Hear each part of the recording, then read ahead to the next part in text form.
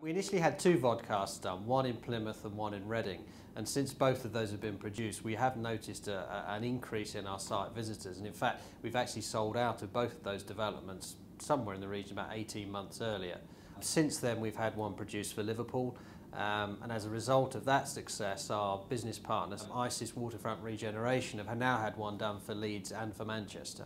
And we track the stats from our website because that's where it's situated, and it's very interesting to see the number of hits from the vodcast. And what is very interesting is they seem to watch it from start to finish, which has got to have a positive effect on our sales campaign.